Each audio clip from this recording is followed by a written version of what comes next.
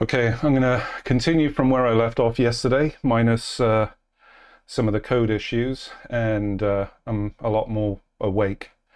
So let's let's get back at it.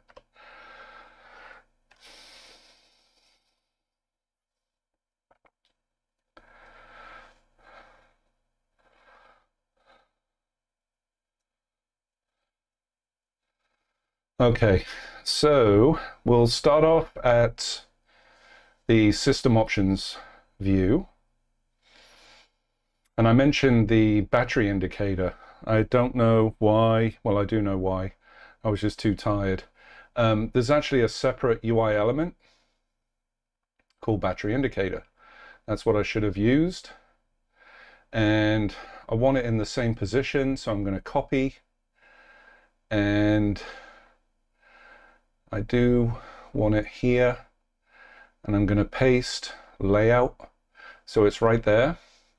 Let's get rid of this image version, because clearly that's not going to do anything for us. And the reason why I have a separate UI element for this is because it has some special properties. So we have the number of graphical bars, 4, 5, or 10.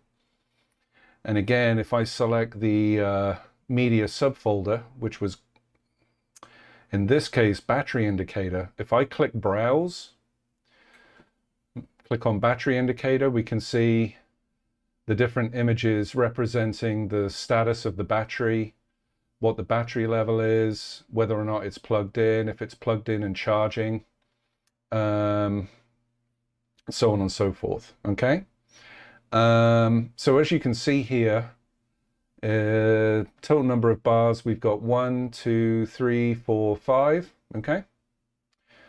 So I'm going to select 5. And the battery indicator does not display on my desktop because I do not have a battery.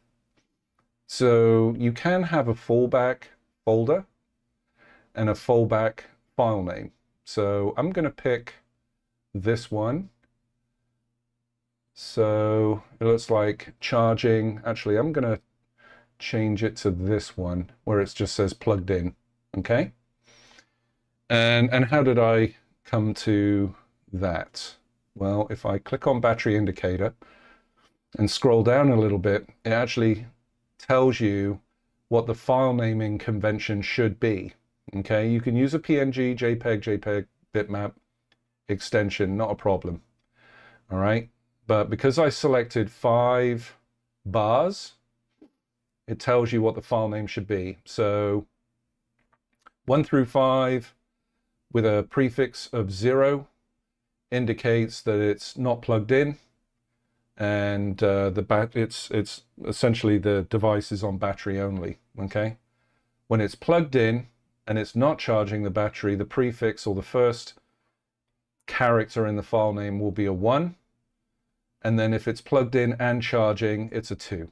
Okay, so that's the file naming convention that I've used. So this is just a little helper area to ensure you name your images correctly. And that's really all you do. As you can see here, I just essentially pointed the UI element at the folder. I told it how many bars, and the bars was based on how I designed the image, okay, with 5 bars. Now, I do want this image to be the same color as everything else, okay? So we're going to scroll down and select Effect, and I'm going to use Monochrome. I'm going to go over here to the text field. I'm going to hit Copy, then go back to Battery Indicator and hit Paste. And now it's in the same color as everything else in these glass panels, okay, just for consistency's sake. Now, the image is being displayed, and what I may want to do here is potentially encase it inside a DockPanel. And a DockPanel allows you to add multiple UI elements. It could be text, could be images, could be whatever you want, and it will align them horizontally, okay? So I may want to do that because what I want to show here is the percentage, okay? Not just the bars. So let's go ahead and do that. So I'm going to add a dock. And again, I'm going to position it here. And I'm going to name this battery. I'm just going to call it battery status. All right. And I'm going to copy. I'm going to paste layout. Okie dokie. And now what I want next to it is the actual percentage. All right. And this is just a text field. And I'm going to cheat. I'm going to use either the date or the time field. It really makes no difference because it's already got the same colors.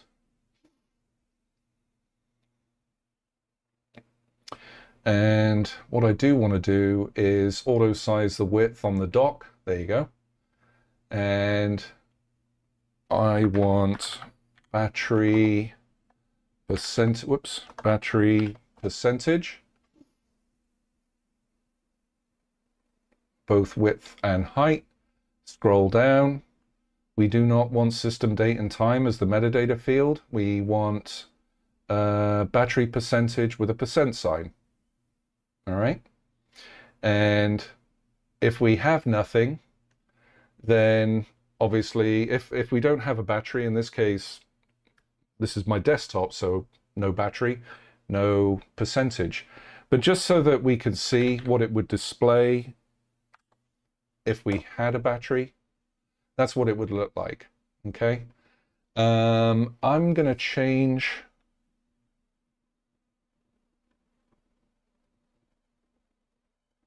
what am I gonna change here? I don't like the size of the font, for one.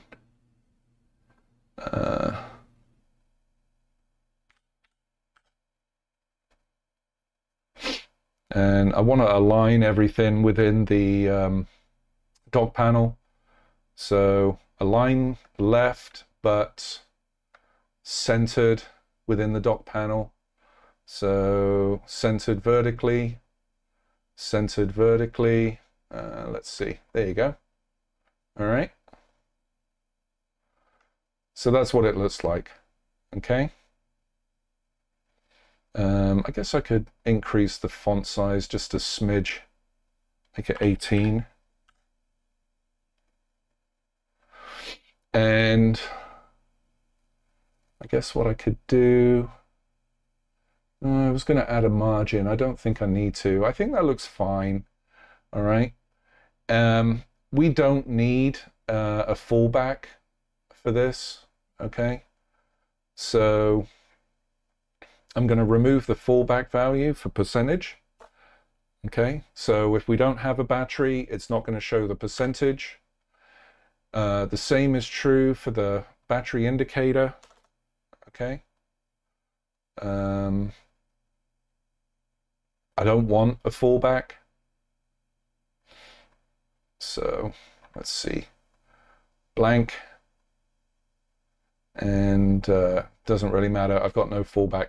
So again, no battery, no image, no battery, no actual percentage. Okay, so this dock will be completely empty and there'll be nothing in it.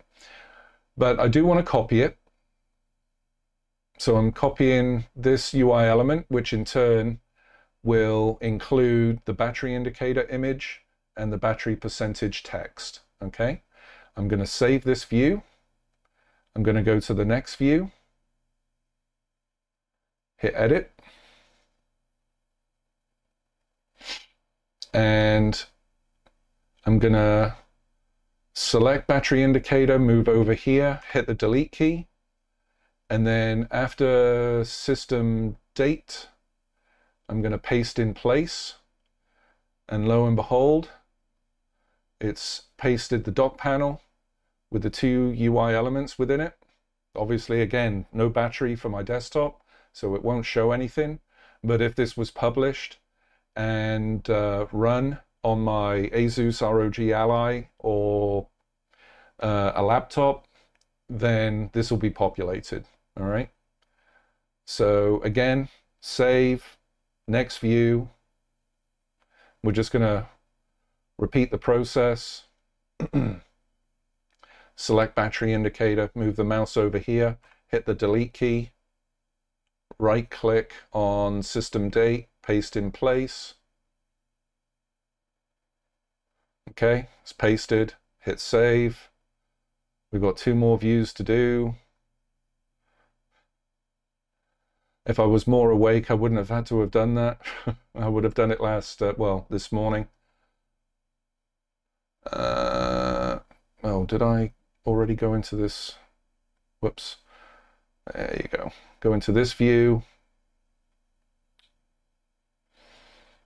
Again, click on battery indicator, move your mouse over to the editor, hit the delete key. Right click on system date, paste in place. There you go. Hit save.